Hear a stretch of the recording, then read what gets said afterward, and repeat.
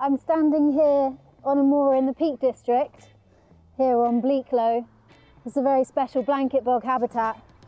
And today I'm going to be doing a little experiment on the impacts of flooding on moors in very different states.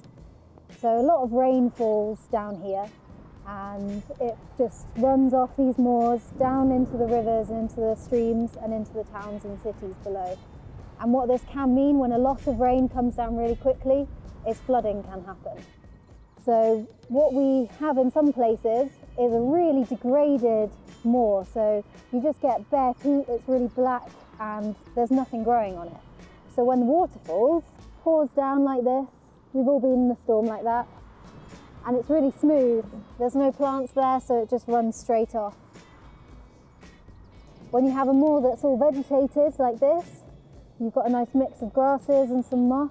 The rain comes down and it doesn't really go anywhere that quickly. It really reduces the risk of flooding by just slowing the water down.